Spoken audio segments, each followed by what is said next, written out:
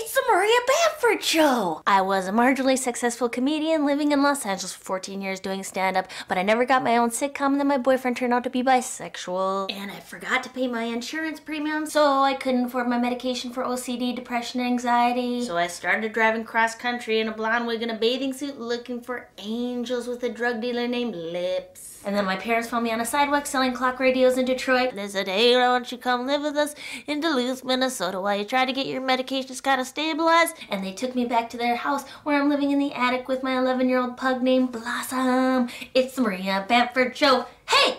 Episode 1, Dropping Out of Society.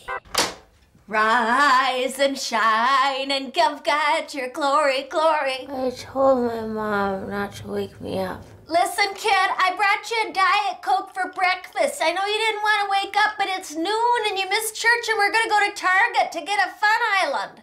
I told you not to wake me up. Listen, kiddo, you need to get the sheet between your skin and the quilt because your skin has oils. I must wash the sludge of humanity from my skin. So, sweetie, are you taking a shower? Can I just get in there real quick and just show you something? Oh, I didn't know you were naked.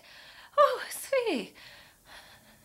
Listen, if you want to get breast implants, we will support you. Not financially, but emotionally. Do not push your mother. Do not! My sister's a pathologist, though I like to introduce her as, this is my sister Sarah. She cuts up the did into chunks.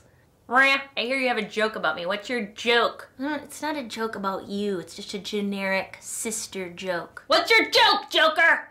My sister and I have the same voice, so it's hard for me to do an impersonation of her, but she came up with one of me. My name is Maria, and I think I'm a big deal because I've been on TV, so I don't have to do the dishes or wake up before noon and blah, blah, blah, jibber, jabber, jibber, jabber, clang, clang. Dude, where's your cart? I'm not gonna get a cart. I'm not gonna get anything.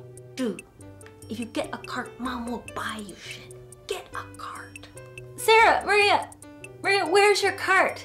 Mom, I don't need a cart. I'm not gonna get anything. Maria, don't be a martyr. Get a cart. Sarah, why don't you fill your cart with Diet Coke? You know what? Put 2 carts together, make it a wagon train. Look at this.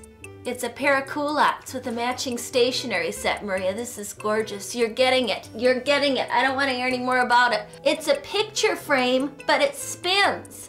Look at that. You can see your family members, but in a different format. I mean, we don't know these people, but you know, that woman looks familiar.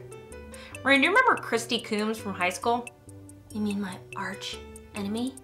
She's working Register 5 right now, and Mom is checking out with her. Oh, you're gonna die. Hey, Christy, congratulations. I mean, it's like 10 years too late, but I heard you and Todd got married. That's great. And we're divorced. Oh, I'm so sorry.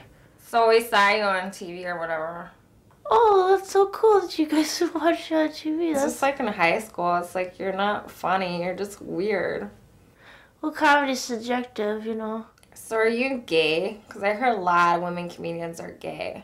No, I'm not gay. Well, that's good. Because remember, we all went to Christian Bible camp. And we all went skinny dipping that night. And you wouldn't take your shirt off. I'm like, oh my God, you got nothing to show anyway. And then you took it off. And we all gave you titty twisters. And I thought, oh my God. If you're a lesbo, you'd have been all turned off by that. And I just got all grossed out.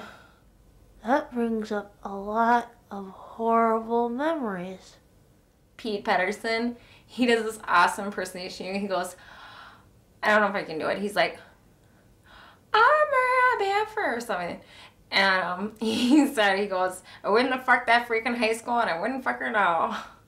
Christy, why don't you go suck it? Why don't you go suck it? Fuck you. Fuck you too. Do you need any help out of the car with your bags? Next week, Maria gets a job. Do you have any secretarial skills or anything? I can type Uh-huh. in short spurts Uh-huh. with lots of mistakes.